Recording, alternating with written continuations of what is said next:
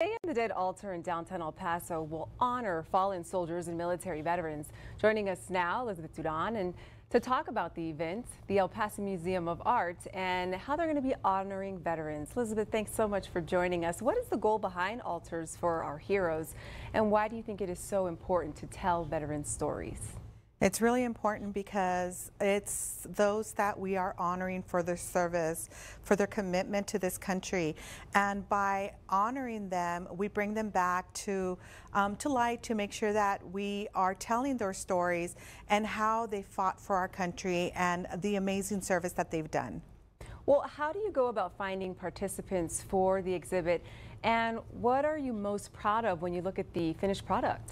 The way we find participants is by looking at our clientele, and we're a mental health agency, so we pick out from our clientele and we start asking those who would like to feature their fallen family member. Some are fathers, some are spouses, some are brothers, and if they want to participate, we also have a art therapy class that we facilitate, and through the art therapy class they'll do the art designs, which this year are skulls made out of paper mache.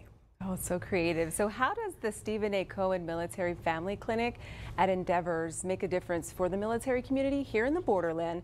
And of course, we want to know, how can we check out the exhibit for ourselves?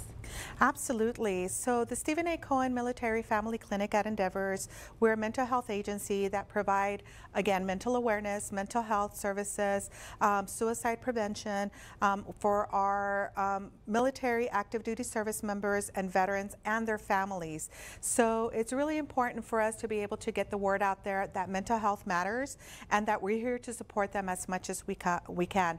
So we are going to be at the El Paso Museum of Art. We have a soft opening on Wednesday, October 30th at 4:30, and we're going to be displaying our altar as well as the art that was created by the family members of our fallen soldiers. So exciting, Elizabeth. Thank you so much for joining us. Now, all this information posted on our website at kviu.com. Thank you. Thanks for joining us. Well,